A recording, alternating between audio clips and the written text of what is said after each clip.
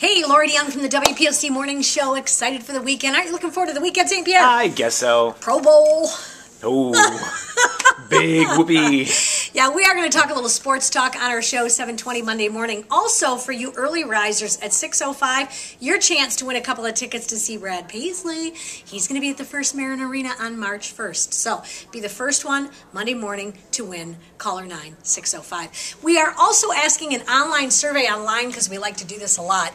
And with the Super Bowl just about a week away now, hey, Bob. Hey, Super Bowl. Hey, what about the Pro Bowl? That's what we can have a Pro Bowl party? Yeah, we were just talking about that crazy Pro Bowl. All right, Who's playing in that? We have a bunch of players.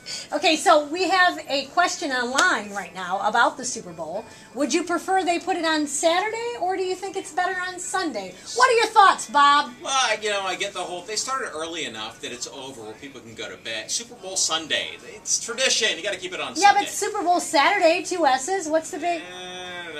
No? Saturday's college. Sunday is NFL. Okay, there it is. From our sports guy, Bob Delvine. I know nothing about sports. Love you, Bob. Bye. See ya.